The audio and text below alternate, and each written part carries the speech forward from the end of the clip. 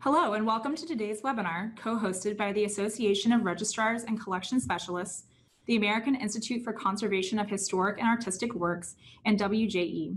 My name is Liz Pimper, and I'll be your moderator for this webinar on the successful implementation of vibration control during museum construction projects. Our presenters today are Arnie Johnson, Principal and Structural Engineer with WJE, Frank Zakari, retired Head of Conservation at the Art Institute of Chicago, and Mark Ryan, Assistant Director for Collections and Exhibitions at the Mildred Lane Kemper Art Museum at Washington University in St. Louis. During the next hour, we will hear about the effects of vibrations on humans, buildings, and artwork, as well as a scientific methodology for vibration control that has been successfully implemented during several recent museum construction projects. WJE is a registered course provider with the American Institute of Architects. You are eligible to receive one AIA CES credit for your participation in today's webinar. Following the presentation, we will send you an email with instructions on how to obtain your credit, as well as a link to a recording of the webinar so that you can share today's information with others in your organization. Now, I'll turn it over to Arnie Johnson to get started. Thank you, Liz, and good afternoon, and thank you very much for the chance to speak to you all today. You may be interested to know that there are about 300 of you attending this webinar, so it's clear that this topic is very important and timely. We have about 220 different institutions represented from about 40 different states across the U.S., and there are about 25 of you from outside the U.S. So it's truly an honor to speak with you all, and we hope the information we share will be of benefit to each of you. I am Arnie Johnson. I'm a structural engineer and vibration expert with WJE in Chicago. My co-presenters, as Liz has already introduced, are Frank Zakari, retired head of conservation from the Art Institute of Chicago, and Mark Ryan, assistant director for collections and exhibitions at the Mildred Lane Kemper Art Museum in St. Louis. I'll be kicking things off here, and then Frank and Merv will share later in the webinar. Here's an outline of where we're headed. After some quick background, we'll spend some time helping us all get a feel for different levels of vibration. We know this is a somewhat theoretical topic, and so we want to try to make it as practical as we can. Next, we'll walk through the process for vibration control using an example project. And finally, Mark and Frank will share their perspectives on this topic. We hope to leave about 10 to 15 minutes at the end to answer the questions that you submit via the chat. So with that, let's dig in. I first met Frank when the modern wing addition to the Art Institute of Chicago was in early conceptual design in the early 2000s, so nearly 20 years ago now.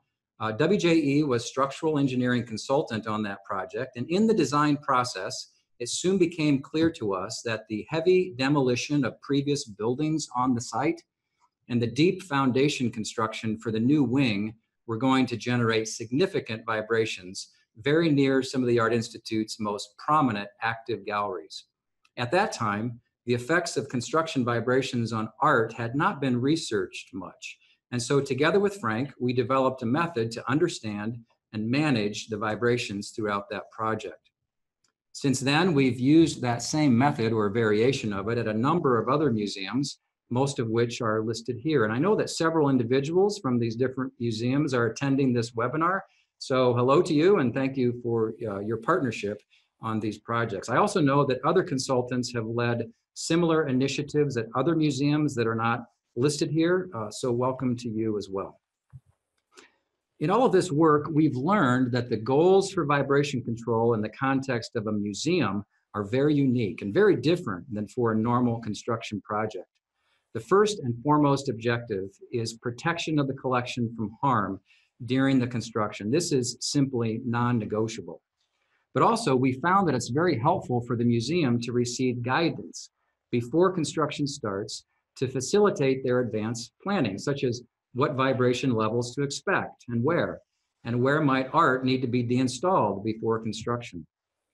The final goal is reliable enforcement of clear, conservative vibration limits, but without unduly encumbering the designers, which could limit their design approach, or the contractors, which could increase construction cost and schedule.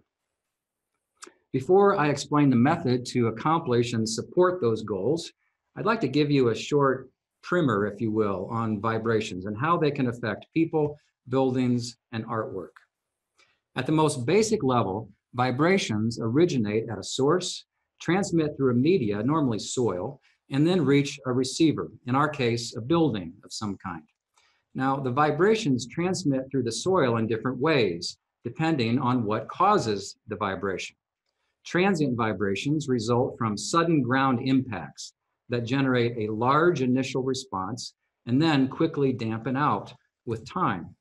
On the other hand, steady state vibrations are imparted into the ground by continuous, steady, high energy activities such as vibratory roller compaction or vibratory pile driving. The magnitude or intensity of the vibration is measured in what is called peak particle velocity, and I'll be using units of inches per second throughout this presentation. And the change of vibration intensity with time is called the vibration frequency, which is measured in hertz or numbers of cycles per second. So in all the charts that I'm going to be showing in this presentation, and I do have a few charts, I am an engineer after all, on the vertical axis will always be peak particle velocity in inches per second, which you can think of as the strength or intensity or amplitude of the vibration. And on the horizontal axis will always be frequency in hertz, which is the cyclic rate or speed of the vibrations. And notice that both axes are log scale. So first, let's talk about human perception. Your human body can perceive extremely low levels of vibration. Roughly speaking, depending on the frequency of the vibration, human perception begins way down around 0.03 inches per second. And vibrations become disturbing to the human body when they reach intensities around 0.2 inches per second. Next, ambient or background levels in buildings due to normal day-to-day activities can range from 0.02 to 0.06 and often up to 0.1 inches per second. You can see some common values there for things like closing doors, crowds walking, running, jumping. Just note the last two bullets in the list. We measured vibrations inside the Art Institute due to passing train traffic up to 0.07, and moving tables and chairs after an event actually generated vibrations up to 0.15 inches per second. So vibrations due to normal building activities can be quite significant, well above the human perception threshold, which remember again is down around 0.03 inches per second. Now let's consider the effect of vibrations on buildings, and in particular, what levels of vibration can cause damage to buildings. The US Bureau of Mines carried out extensive studies in the 1970s and 80s to evaluate the effect of blasting vibrations on nearby residential structures. And this early work is still cited as a standard to this day. By the way, that is Jack Wiss at the lower left, one of WJE's founders and a pioneer in the field of construction vibrations. Mr. Wiss was heavily involved in the Bureau of Mines testing. Based on their work, the Bureau of Mines reported damage levels for buildings. Threshold damage, which they defined as hairline cracking of plaster finishes and similar very minor cosmetic damage, typically appeared at about 3 inches per second and was never observed at less than 0.5 inches per second. Minor damage, such as hairline cracking in brick, typically appeared at about 4.5 inches per second. And major structural damage like foundation cracking did not occur until much higher levels. The Bureau of Mines then published a recommended safe limit to prevent threshold damage in buildings. And this remains the most common limit used in the US to protect buildings from vibrations. You can see that the limit has a base value of 0.5 inches per second and then increases at higher frequencies because higher frequency vibrations are typically less damaging to buildings. I just want to point out that international standards have similar limits as described in our paper from 2015. And by the way, I'll provide citations for all of these papers at the end of the webinar. Here you can see the limits from the British, Swiss, and German standards, and indeed they are similar to the US BM limit. So fortunately, there is relatively good agreement on vibration limits to protect buildings. But now for the complicated subject of art and vibrations. I say complicated because, as you can imagine, by looking at all these different art objects that we've encountered during our work, each object is going to respond differently to vibration, right? Because each has a different size and shape and mass. To further complicate matters, each object is also in a different condition, right? Some are very sound and others are very fragile and weak. So we need to admit at the outset that the response and vulnerability of art to vibrations is extremely variable and complicated. Much more information on the subject of art and vibrations is available in our papers, but just briefly here, it's fairly easy to conceive of a reasonable limit by superimposing the different pieces of information that we've just learned in this webinar. Remember, limits to protect buildings from damage are relatively clear. A base limit of 0.5 inches per second is common in the United States, and international standards are similar. Remember, we said that the onset of human perception to vibration begins way down around 0.03 inches per second. And then we said that common ambient levels in most museum buildings are typically up to 0.06 and often up to 0.1 inches per second. So recognizing the uncertainties and erring on the side of conservatism, most museums that we've worked with have used a vibration limit such as that shown here. It's at the top end of the ambient levels that buildings already experience, but well below building damage levels. It has a base value of 0.1 inches per second, and in some cases can increase at higher frequencies depending on the nature of the structure and the proximity of the vibrations. This limit should be conservative to protect most objects that are in reasonably sound condition, and it has been used without damage for several museum construction projects. There are some important possible exceptions and caveats regarding this limit. First, walking of light objects can occur on smooth surfaces at lower levels. Resonance of objects that happen to have a natural frequency similar to the frequency of the construction vibrations can be problematic. And of course, extremely fragile objects or those with serious pre-existing weaknesses might be susceptible at lower levels. And I'll be illustrating some of these special effects at the end of my talk. Well, we've covered a lot of ground already. That takes us through parts 1 and 2 of the webinar. Next, part 3, I want to explain the process for vibration control at a museum. And to do that, I'd like to use the analogy of a three-legged stool. You all know that a three-legged stool relies on having all three legs in order to stand up. Well, in the same way, successful vibration control at a museum relies on 3 phases in order to accomplish or hold up the goals that I laid out earlier. And the 3 phases are organized according to the timeline of the construction. Before construction, there is typically pre-construction testing on the site, planning with the museum, and development of a vibration control specification for the project. Then at the start of construction, there should be means and methods submittals by the contractor, and then vibration trials, which I will explain. And then during construction, this is what most people think about, is the vibration monitoring that should occur continuously with appropriate alarms and protocols to protect the collection. Well, to explain how the process works, I'd like to take an example, which will be our current work with Mark Ryan at the Kemper Art Museum. Washington University is embarking on a major capital construction project that involves an addition to the museum and construction of 5 new buildings nearby, as well as a central underground parking structure. The completed museum will feature a stainless steel facade to reflect the surrounding landscape and beautiful new galleries with tall ceilings and natural lighting. When construction is complete in 2019, this is what the east end of the university campus will look like. You can see how the museum is nestled right in there among all of this new construction. This slide will show the progression of the construction at the Kemper over the past year. Last summer, site demolition and deep excavation began right next to the base of the building, which transmitted significant vibrations into the museum. Earth retention and foundation construction followed, also generating significant vibration. And then by December and certainly January, we had snow on the ground here in the Midwest, but construction continued and the adjacent buildings began to rise above grade in 2018. Now, during this time period, vibrations are typically much less than during the early grade level work. But currently, the contractor has just begun some of the most critical vibration-causing work on the project. Demolition of the museum's north facade and old lobby are underway, as close as about 30 feet from artwork inside.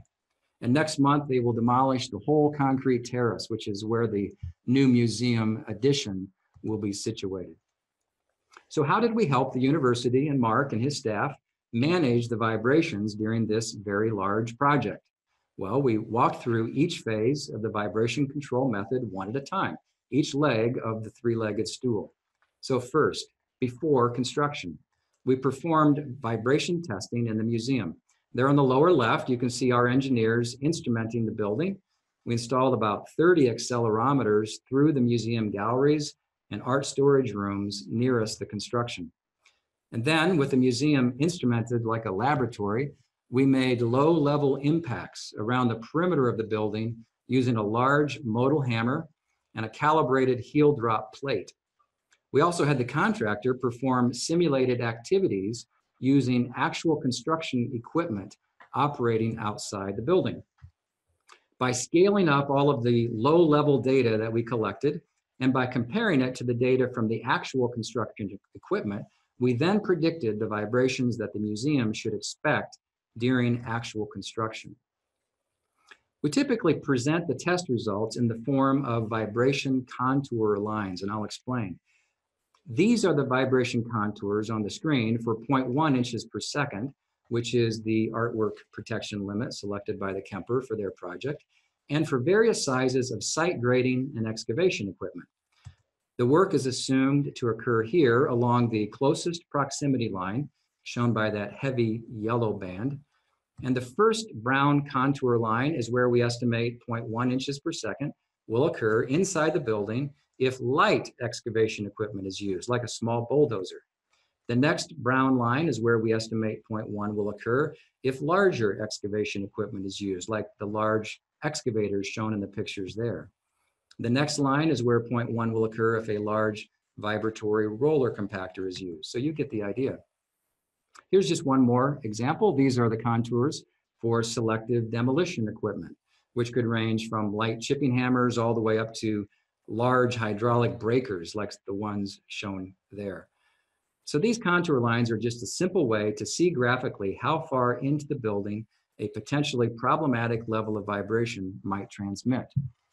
So one can go through that same exercise for all vibration-causing activities that the contractor is planning to use, and then overlay the results. It's messy, as you can see, but with study, it's a very useful tool for planning purposes. So considering all the contour lines and depending on how heavy the construction will be allowed to be in different zones of the building, one can begin to draw a single line closest to the construction where it should be safe for artwork to remain. And we have come to call this line the safe line. Behind the safe line is the protected zone, which should be safe for artwork to remain.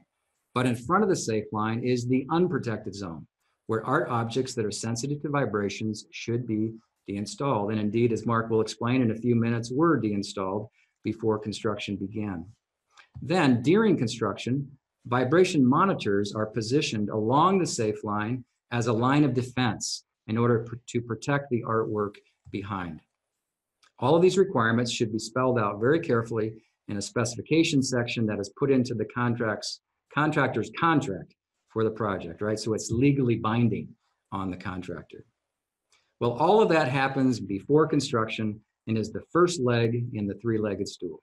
The second leg of the process occurs at the start of construction and begins with the contractor's means and methods submittals, followed by field trials of actual equipment. These are some examples of the many field trials at the Kemper. You know, the predictions based on the site testing are good, but they're just that, estimates and predictions for planning purposes. Given the value of the objects that are being protected, it's prudent to perform field verification trials for every vibration causing activity, but operating at a safe distance from the art. If vibrations measured during the trials are within limit, construction using that equipment can proceed. But if not, the contractor is required to change the equipment and methods and repeat the trial. Once the trials have been completed, construction can proceed, and the final phase in the vibration monitoring protocol should be the monitoring that is performed continuously during construction. Monitoring serves as the final proof for the museum that potentially damaging vibrations are not caused by the contractor at any time during the construction. We had up to 8 vibration monitors along the safe line inside the Kemper during the project. Each monitor is connected remotely to a central data acquisition system that receives and analyzes the data in real time. Now, for a museum project, it's critical that the monitoring system be capable of triggering alarms and sending immediate notifications of any above limit vibrations. The notifications should go to the museum, the vibration consultant, but most importantly, to the contractor's foreman on site, right, who must order that construction nearby stop immediately. The cause of the alarm must be reviewed, the building inspected if necessary, and the contractor's methods changed if appropriate before construction can resume. We issue reports of the data weekly throughout the construction. These reports are very useful to the museum to confirm that vibrations have been within limit, and also to the contractor so he can see what vibrations his work has actually caused and where. Here you can see, for example, that vibration levels were elevated at this particular monitor at these times. Here are some views of my vibration monitors in galleries. We're currently using a brand new generation of vibration monitor by Sigicom out of Switzerland. This is a web-based, cloud-based system that has tremendous functionality and allows viewing of the data from each monitor remotely in real time.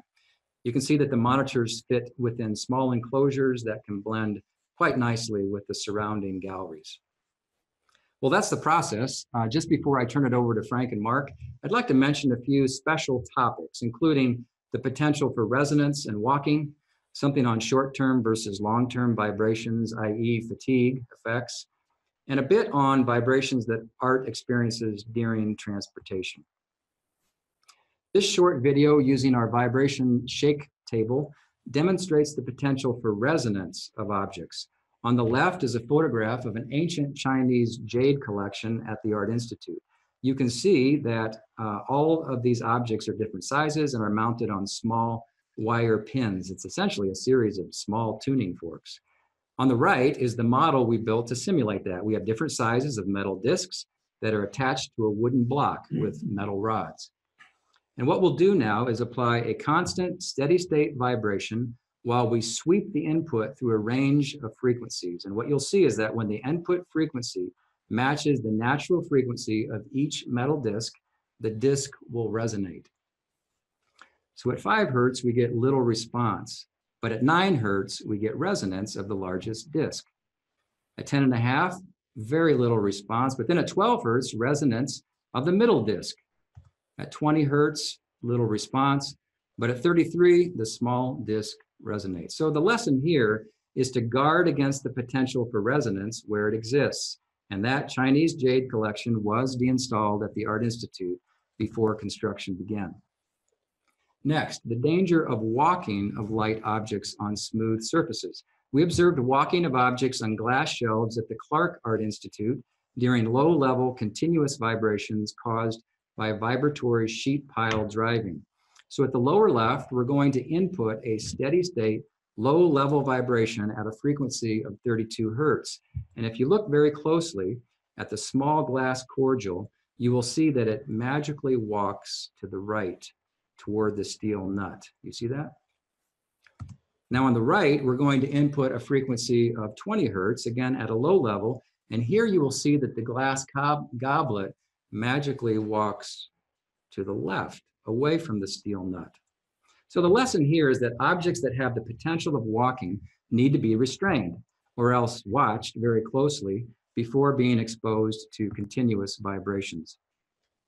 This next example illustrates the fact that short-term vibration exposure is typically not as damaging as longer-term exposure due to fatigue effects. This outdoor art object on the campus of the Art Institute is known as the Sullivan Arch and dates from 1893. Well, protection of the arch was a special case because the contractor wanted to perform vibratory sheet pile driving, which generates longer-term continuous vibrations near the base of the arch.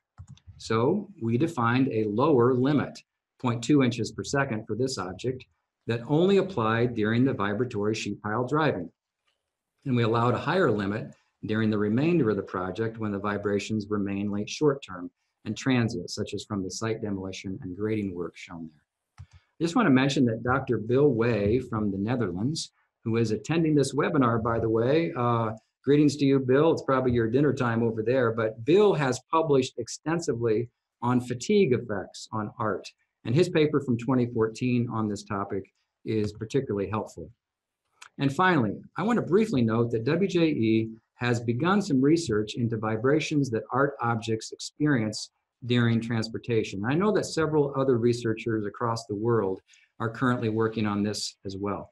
WJE's goal is to measure low-level, sustained vibrations on art during transport in order to help us understand what limits are safe for art installed in buildings. And we just presented on this topic at a conference in Germany.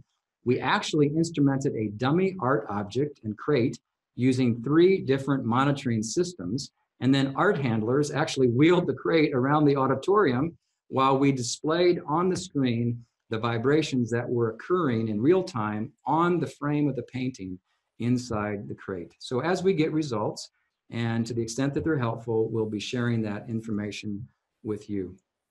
Well, that concludes my portion of the presentation. I will now pass it off to Frank and Mark to hear their perspectives.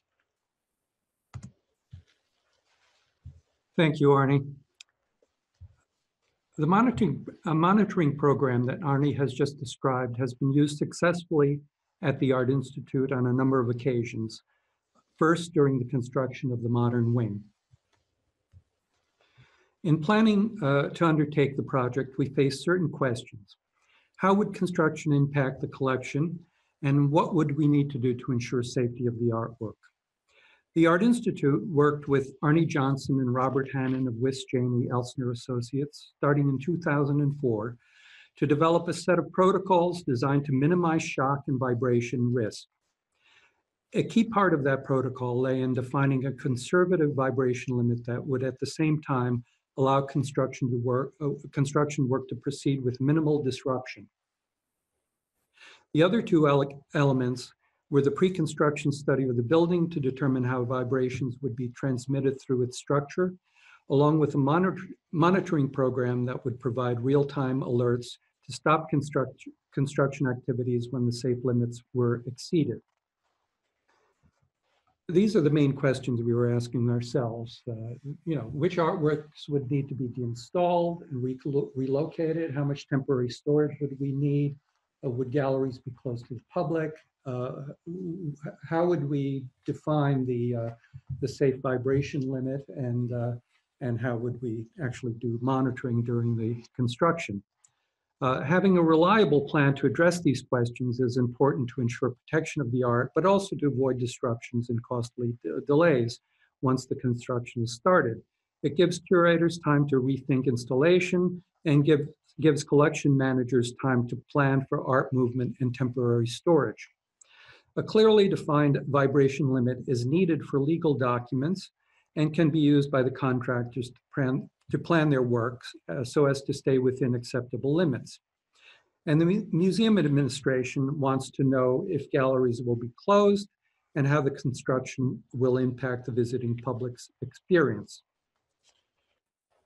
As Arnie has described, the impact of vibrations on an object are dependent on a host of factors, including its size, weight, shape, constituent materials, construction, and condition. Anticipating the response of an individual object can be very complicated. The vibration control system employed at the Art Institute therefore took a more macro approach, one that addressed the protection of the vast majority of objects by relying on a conservative vibration limit set at 0.1 inches per second, as close as possible to the ambient shock and vibration conditions, while allowing construction activities to proceed efficiently and with minimal interruptions. This enabled us to then focus more clearly on special situations. One such special situation was the jade installation that Arnie showed earlier, which we decided to move to storage for the duration of the project. We also decided to deinstall our Chagall stained glass windows, even though they were beyond the safe limit. In another project involving the demolition and reconstruction of the Jackson Street Bridge near the south end of the museum by the city of Chicago, we elected to reorganize the storage room and introduced vibration dampening pads beneath the storage shelves. The top image shows the excavation for the modern wing in progress. One of the alarm events we experienced occurred when the workers unexpectedly struck a pipe that was connected to the foundation located a considerable distance away, resulting in a transmission of strong vibrations into the museum's structure. Work activity was quickly stopped and resumed only after the pipe was cut away from the foundation. The bottom image shows the demolition of a cooling tower in close proximity to the AIC galleries. With the knowledge that this phase of demolition would have a heightened impact, the adjacent galleries were deinstalled for several days while this work was underway, an example of how pre-construction assessment informed the planning process. In the end, everyone involved in a project like this shares two common goals: keeping the collection safe and avoiding disruptions to the construction process. Our monitoring program proved effective in both respects. So to summarize, the key elements of the vibration control process are to choose a conservative vibration limit to protect artwork, conduct a pre-construction study to determine how vibrations will be transmitted through the building structure to help define a safe line, and finally, to implement a vibration monitoring protocol that provides real-time alerts during construction. Mark? Thank you, Frank. I'll start off with just a brief review of our project. So the museum is gaining about 5,600 square feet in its expansion, and that includes additional gallery space, lobby, cafe, and bookstore, and as part of an overall transformation of the east end of the Danforth campus at Washington University, which includes 3 new academic buildings, multiple use facilities, and almost 800 space underground parking garage in our resituated sculpture garden. So the project began in May of 17 and was really surrounded the museum from get-go. The museum itself has just finalized preparations in advance of the construction on its own building in early June of this year. And so we were open and operational for over a year with construction all around us. And I'll share these experiences and lessons learned in my presentation. So first off, and as Arnie had mentioned earlier, but certainly bears repeating that every building really is unique in the way that it responds to vibration input. Resonant frequencies of buildings, substructures, display and storage furnishings, as well as the object itself, require that a very conservative approach be taken when designing your vibration protection protocols. So the question of to move or not to move. When I joined the staff at the Kemper, the project was well into development and entering design development, and was therefore too late in the process to plan for and or implement any measure for the adequate packing, shipment, storage of the collection offsite. So when undertaking any construction project that can involve exposing your collections to the potential of vibration and deciding whether or not to relocate your collections offsite, there's a few things you want to consider. Certainly, chief among them is its cost, the time required to successfully plan and execute a move of your collections, the suitability of an appropriate facility in a nearby area, as well as just the acknowledging and understanding all the risks that are associated with any collections move. And I'm not going to get into the details of that because that could require a whole nother webinar or a series of webinars. Next, a brief overview of our collection. So we've got approximately 8,000 objects that vary greatly in size, shape, composition, and condition. By object type, they represent the conventional representation of works on paper, paintings, sculptures, etc. So the decision to move or mitigate within our building was really informed by that preliminary analysis of the field testing that was done on our building and how it responded to vibration input. The critical issue of planning for time to undertake these field trials with actual demolition activities, I need to emphasize that, to be able to have that real-time case study is really essential in determining our strategy and maximizing the time and associated effort related to the relocation and mitigation efforts on our part. So having the actual equipment on site was half of it, but then actually going through and actually conducting some of that demolition was critical. That safe line that has been referred to a couple of times here today really started our planning efforts. We're fortunate that in some respects that the building responded to the input, and then we adopted that conservative vibration input that placed all of our collection storage spaces behind that safe line. And using that safe line as an objective tool, we undertook additional conservative measures and removed and/or relocated objects that were in close proximity to that safe line, just to take another extra conservative step in the process. All phases of the project have the potential to induce vibration, and construction projects change direction a lot. So I always want to think about how these changes may impact your collections that remain on site. For an example, we're currently in the process of incorporating an additional construction project or scope within the original scope. And so that's forcing us to rethink and adjust our plan yet again. So it is, in all sense of the words, a living animal. Efforts associated with assessing the collections really started by separating out object types. So Frank had mentioned the pastels certainly is one of the really easy kind of objects to sort of take and place within the confines of the safe line. But then next we looked at objects that pose a concern by virtue of their construction. So for example, sculptures with sensitive or protruded or extended components.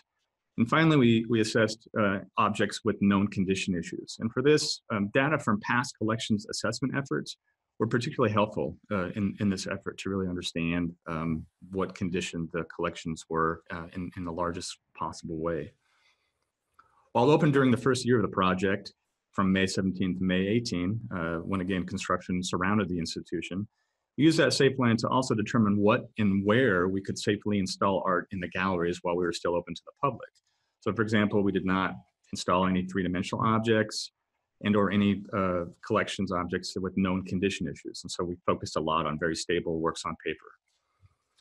So also to think about, plus important to think about the above construction, composition, and condition issues relative to both short and long-term exposure to vibration. So we're talking, Arnie mentioned the fatigue and an ongoing research in that field or with that topic. So relocation mitigation, extremely time consuming. It takes a huge amount of effort to undertake. And also need to account for time to not only physically move the objects, but update their locations in the database, and then also incorporate time and effort to place things back after construction, again, by going back into the database and updating their locations. So it's extremely time, it takes a huge amount of time to undertake. As far as mitigation goes, it's basically in its simplest form, isolating the object from the vibration input. And some of the strategies that we undertook at the camper were repeatable at some levels as far as the physical locations go, such as screens, hanging screens, or the static or the dynamic storage shelves. But we still need to consider the unique characteristics of any object when thinking about how best to protect it. So the images shown here, I've got a shot of some foam that we've got that serves to isolate the work of art that's being stored on the screen, as well as a cavity mount that has a three-dimensional object stored on it, along with some stabilizing bags or weighted bags to prevent it from walking in any capacity. Risk management. I like to think of the construction project as an exposure to a temporary disaster, and so we need to adapt accordingly. Within the university, in our parent organization, we work closely with our risk management office as well as our insurance company representative to talk about what was happening well before the project began, not necessarily only during the renewal process for our policy, and to maintain a constant communication with all those involved. So to keep your representative abreast of changes to the project, and most importantly, what you're doing to address the issue. And lastly, I think it's just important to merit not necessarily specifically with the science behind the vibration, but also just important to understand the limits of the contractor's coverage in relation to your own coverage is important to take a look at. Monitoring communication. So get to know your contractors is really a critical part here. So attend the meetings, take them on a tour of your collections area to show them specifically what these measures are protecting. Be familiar with the process, learn the language, just get a seat at that table. It's really a critical part of making sure that these projects go they are successful. You want to place the appropriate staff on a call tree to ensure someone will always be on site to respond to the automated system alert or the alert system. So we've got a recent trigger that received that just shows the readings and you can see the exceeding event on the very bottom there, MP3, where it's 0.102. So that's what instigated the communication. So you want to make sure that you've got enough people on site, but not on the communication tree, but not too many. So we always have, in our particular instance, we've got somebody from our security department, our preparation department, our registration department on the call, on the tree. Excuse me. We also utilize the museum's CCTV systems as well as video cameras that are trained on the construction site to review any trigger events. So this video footage capacity was really particularly helpful during the first year we were open and operational and helped identify triggers and ensure the project moved forward with no interruption of the construction and or need to inspect the structure or the collections for damage.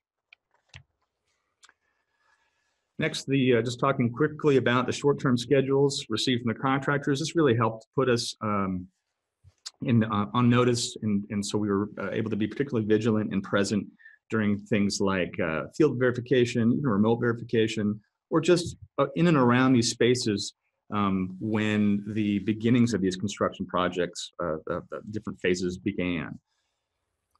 So responding to events. When triggers are received, I or my designated respond as quickly as possible to investigate these triggers. Sometimes the construction team members gets the information out before we do, but it's just important to get response out to all included on the email chain so that the event can be investigated further as far as whether or not it actually constituted an exceeding event. Also important to note that work occurs primarily during the regular work hours of the museum. And so we've had to adjust a little bit with the construction project. So they get going pretty early in the morning. And so we've got to make sure that we've got staff present on site to be able to investigate those triggers should they occur. So next up, we'll talk about the regular weekly reports. So I think it's important just to, it serves as a record to make sure that we've got a comprehensive look and a holistic view of all triggers and associated responses, and serves as a record of all past activities. Also important to note that these sensors are extremely sensitive. So we've taken some time to initiate some kind of protective measures to prevent those curious and careless from triggering the associated monitors in place. So in conclusion, the protocols thus far have resulted in a project with informed and involved participants from both the museum and construction and contractors' perspective. Schedules change a lot. Remember to remain flexible and adaptable. And lastly, respond quickly to triggers to ensure the safety of the collections and for this timely conclusion of all construction-related activities. And thank you. For now, I'll turn it over to Arnie. Thank you, Mark. Thank you, Frank. So that is the methodology that we commend to you if you're undertaking a construction project at your museum. The details of each of the phases can look different depending on the nature of each project, but ideally each phase should be present to best manage the vibrations. The process can be more difficult in, shall we say, non-ideal cases, such as when vibrations are not considered until later in the construction process, or when the construction project itself is not under the control of the museum. And of course, vibrations from non-construction sources need to be treated differently, although many of the same principles apply. For further information on this topic, you can refer to the papers that we've authored in recent years. The first one was co-authored with Frank, and the last one on my list there was co-authored with Mark DeMauro of the Noy Gallery, New York. Mark, I believe, is on this webinar, so greetings to you, Mark. Other resources, I've already mentioned the papers by Bill Way. The final bullet refers to a collection of short papers on this topic from the Eastern Analytical Symposium held last November, which was organized by John Scott of the New York Conservation Foundation, assisted by Bill Way and Andrew Lynn, retired from the Philadelphia Museum of Art. I know several of you from Philadelphia are attending this webinar, so welcome to you as well. So a whole bunch of good resources that you can turn to for further information. And with that, we'll begin to take your questions. Great, thank you, Arnie. As a reminder, everyone, if you have a question, please type it into the Q&A box and hit send. And if we don't get to your question during the call, we will follow up with you afterward. Okay, let's take our first question. It is my understanding that some vibration monitors will not continuously record data unless there is an occurrence that triggers recording. Does this sound right to you? And have you ever heard of this possibly leading to missed data being recorded? Well, this is Arnie. I can take that question. So I think I understand what might be behind the question. The monitors have to record continuously. That's the whole nature of this protocol, right? We have to be sensing vibrations so that we can record anything that's above limit. But I think what you might be referring to is when a threshold is exceeded, a limit perhaps, the monitors will collect an additional amount of data, which is called a waveform. And that gives us as a consultant and an engineering reviewer a lot more information to go on to understand the event. So yes, they should be monitoring continuously and should never miss data. That's very important, 24/7. But there is an extra amount of data collected when an event is triggered. Okay, this question is for Frank and Mark. What were one or two of the greatest surprises or unexpected events your projects experienced during construction? I'll take that first.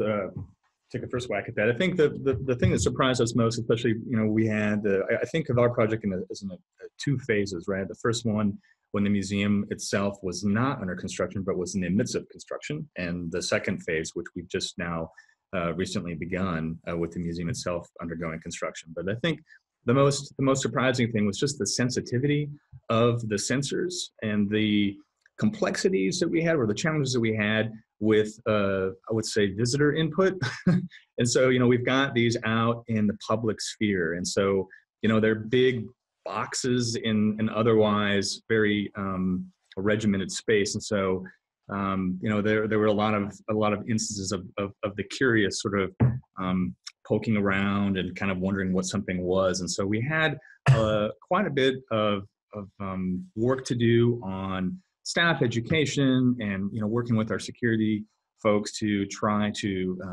mitigate or lessen some of those trigger events that weren't associated with the construction project. Well, if I can jump in there, this is Frank. I would say the biggest surprise was a pleasant surprise that how few problems we had. I think the monitoring process worked very well, and I think worked particularly well for the contractors. It really gave them parameters that they could adhere to and operate within without any major problems. And usually the trigger events that we had, I described one of them. Another one happened when they were demolishing and a large section of concrete wall fell to the ground, and that triggered a sudden shock. So I would say the process worked very well in terms of allowing the contractors to plan and operate within the limits, except for a few occasions along the way. Does that mean that we were wasting our time doing all this monitoring? I don't think so. I think it means that the limits we set worked effectively to contain the process. Okay, great. Our next question. What strategies or agreement discussions are needed when dealing with adjacent properties not controlled by the museum? Right, so this is Arnie. I can take that one. And let me give a shout out to a few museums that have done this, and I think with success. First of all, the Taft Museum of Art in Cincinnati, and I believe Jerry Green from the Taft is on the webinar here, had to deal with the Ohio Department of Transportation in that regard. The Art Institute had to deal with the Chicago DOT and the Jackson Drive Bridge. Currently working with Rosewood down in Birmingham at the Birmingham Museum of Art. Again, highway construction next to the building. This presents obviously an added challenge. I would just say quickly, first of all, probably best to just call those individuals. I don't think any of them would mind a phone call. Jerry, I know especially, I've already referred some people to him. But I think first of all, the strategy would be collaboration, right? I mean, if you can work together, if they will work with you, that's best, right? Because then there can be a partnership and things can be worked out reasonably. But I know it would often escalate to stronger measures if things like construction cost and schedule are at play, because oftentimes the bottom dollar is what drives things. And so there are some stronger measures that you could get some advice about from those people that I mentioned. But I know that presents a lot of additional challenges. Okay. Next question. We frequently have DJ'd events in our museum, and I worry about the vibrations that travel up into the galleries above the event space. Is there any crossover with monitoring used for construction with this scenario? Are there any industry rules of thumb for how loud, in terms of decibels, a DJ can be in a museum space? Oh, it's Arnie again. I could take a quick whack at that. Absolutely, yes is the answer to all of your questions, I believe. And I will take a note of your email here and maybe initiate some further correspondence with you. We've just begun working on some of that. That's becoming much more common in museums as I understand it. And by the way, Bill Way sent us a quick chat here, so I know he's on the line. Bill has done, actually, a lot of his testing, they use loudspeakers to vibrate the artwork in fatigue. So it's a real effect in terms of dB levels and things. Let's correspond offline, but yes, there are some solutions that can be brought to bear there. Okay. Our next question. Can anyone comment on construction projects that may occur above or below art storage areas or galleries?